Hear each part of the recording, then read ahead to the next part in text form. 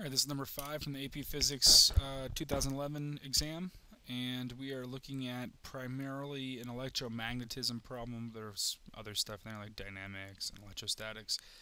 And so we have a plastic sphere falling through a electric field. We basically have two plates separated by a distance L, and then we're going to apply a voltage to the two plates to have an electric potential difference between them, and we are going to do an experiment. And so A, the potential difference V is applied between the top and bottom plates such that the sphere falls at constant speed V. We need to derive an expression for the charge Q on the sphere and make sure you put it in the proper terms and constants. So, if the sphere is falling at constant speed, it means it's falling while it's in equilibrium, which means its net force must be 0. And if you think about it, it's falling, so there's a force down, and there's got to be a force canceling that to have the net force be 0. So we have your electric force that's got to be up minus the force due to gravity, which is going to be down. Well, yeah, it doesn't matter if you flip the sign because they're going to end up equaling each other. Your electric force will equal the weight. Recognize we need to derive an expression in terms of the charge Q, but the answer needs to be in terms of M, L, and V. Voltage is in here. Let's expand these equations out and see what we can do.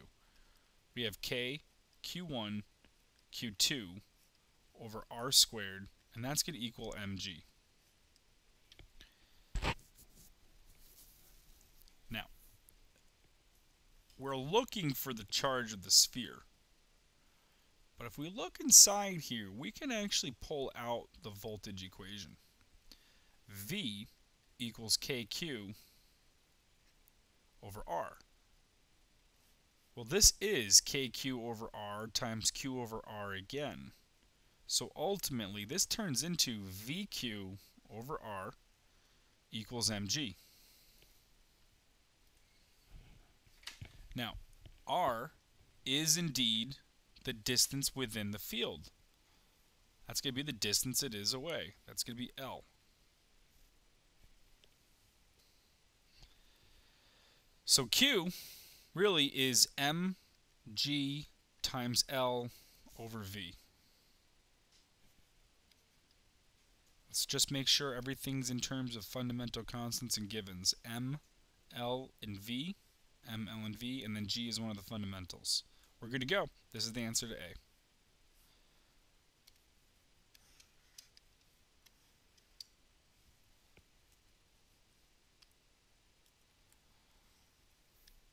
Now, we're going to do this experiment over and over and over again. I don't know why this does this sometimes. It's very frustrating. Anyhow, we're going to do this experiment over and over again, and we're going to adjust the potential difference between the plates. And we're going to get multiple different values of Q. So for every given voltage, we have a Q. And the data is plotted in the graph below. And we need to explain, why is there a gap between the 1700 volt and 2800 volt mark? What's the reason for this?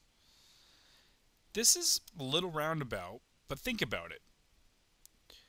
If at, let's say, 3000 volts, we get a nice consistent cluster, we are able to determine the charge of the particle is just under 2 times 10 to the negative 19 coulombs. Interesting, 10 to the negative 19 coulombs. Hopefully that reminds you of a fundamental charge, or the elementary charge. Q, the smallest Q that can possibly exist, is 1.6 by 10 to the negative 19 coulombs. That is this charge right here. We take another jump. If we look over here, we're looking at right around the 3.5 spot. Well, guess what? That's this times 2. This is 2Q. Well, instead of crossing out, I'll just multiply it times 2. We're going to get 3.6 times 10 to the negative 19 coulombs. And we're going to go down the line. We're going to continue to have every possible one, 4.8, all the way up. Increments of 1.6. The answer we're looking for is simply to state that charge is quantized. No sphere can have a charge between 1.6 and 3.6 by 10 to the negative 19 coulombs.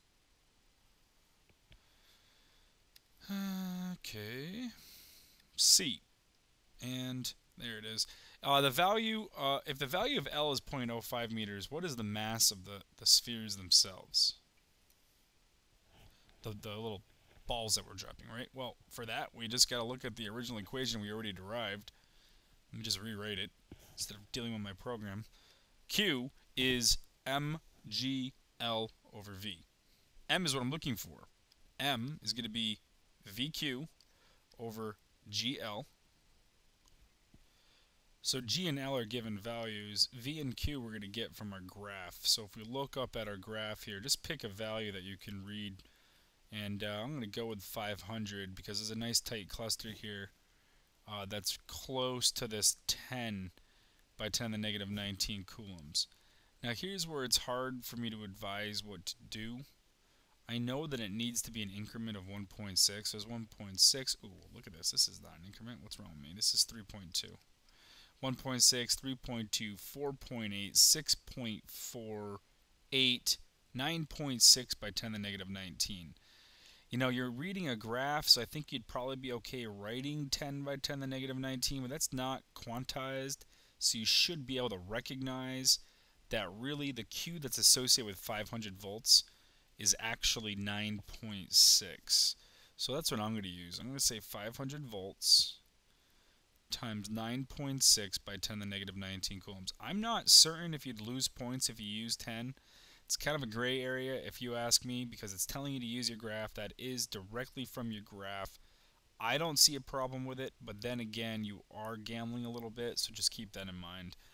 We're dealing with really tiny stuff. We're dealing with an experimental setting, so I'm going to recommend using 9.8 meters per second squared for this problem. I also do believe you could get away with continuing to use 10 because that's a normal policy. Then again, you're dealing with an experiment. You should use more accurate numbers. That's my recommendation, at least. Anyhow, do this math and you're going to get a number, right? And I am going to do that real quick.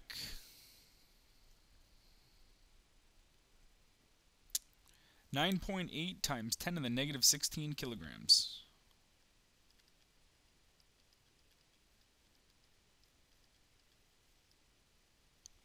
All right. Now, we have a uniform magnetic field that we're going to add. We have a uniform magnetic field that we're going to add into the problem here. And it's only the bottom half. So L over 2 from the bottom plate. We're going to repeat the experiment, and we're going to, once again, adjust this so the sphere is going at a nice constant speed. In D1, you want to tell me what, first of all, the motion of the sphere is as it travels into this field. Now, this is good old moving charge entering a magnetic field scenario. If a moving charge enters a magnetic field perpendicular to the magnetic field, it is going to experience a force perpendicular to its motion. Anytime any particle traveling in a linear sense experiences a perpendicular force, it is going to undergo circular motion. So ultimately, D1, really the only thing you need to indicate is that the sphere will move in a circular or curved path. You don't even need to say which way yet, because, well, you don't know which way. Because D2 now says, well, how could that motion be used to describe the sign of the charge? Well, here's where that comes into play. If it's positive, it'll curve one way, and if it's negative, it'll curve the other way. But you need to know definitively which way each would curve. For that, you're going to use your right-hand rules. I describe this as right-hand rule number 2. That's the one where I say the motion of the particle is my index finger. My thumb, which is perpendicular to my index finger, will be the direction of force acting on the particle. My remaining fingers will be perpendicular to both my index finger and my thumb, and that'll represent the direction of the magnetic field. Now you see here the direction of the magnetic field is represented by X's. That means it's into the page. The motion is down, so I'm going to point my index finger straight down. I'm going to have my remaining fingers pointed into my page, and I'm going to notice that my thumb is pointing to the right. That means if it's a positive particle, it'll curve to the right. Okay, so that'd be for positive. It'll curve to the right, or if you're looking from the perspective we're looking at, we'd say counterclockwise.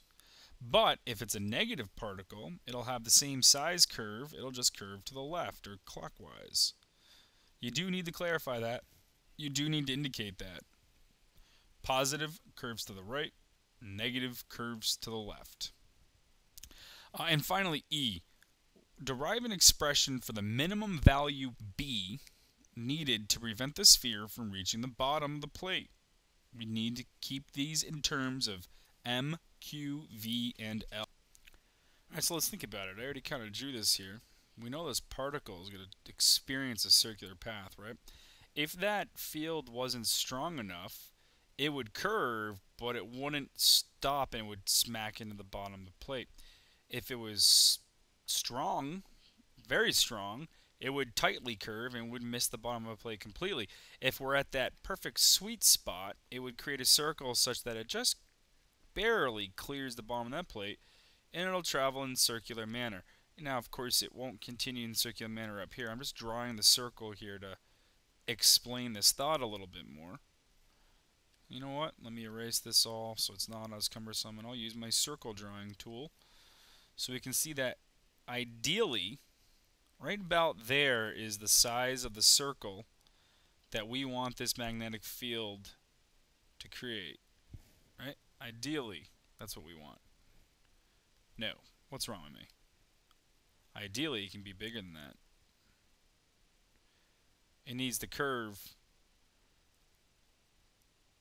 such that it would want to make a nice big circle, takes up the whole plane. Now, of course, up top here, and so really what would happen is it would curve, leave the field and go. It would start to decelerate, or no, it wouldn't decelerate. It would just go constantly forward up until this top plate. So this circle has a radius equal to L over 2, the size of the magnetic field itself. Let's get it come into play down here. So let's look at it. We're looking at the fact that the magnetic force is going to create a centripetal force. That magnetic force is the magnetic force acting on a moving particle, Q, V, B. Now recognize it needs to be perpendicular. It is, so I'm going to drop that sine theta stuff. And that's going to equal mv squared over r. Now the v will cancel out one of these v's over here. The r is actually L over 2. And we're dividing by the reciprocal, so really B, I'm going to move that Q down here too, B will equal 2mv over QL. This could be my derived equation. Now I just want to double check, make sure all of the units or variables are the ones given. M we're good, V we're good, L we're good, and Q we're good. This is it. This is the answer. Minimum. Maybe so. Yeah, I think we should subscript this as V or B minimum. So we know that the field can be bigger than that. This is just simply what would make it so it stays within the plates. All right, that's it. Thank you.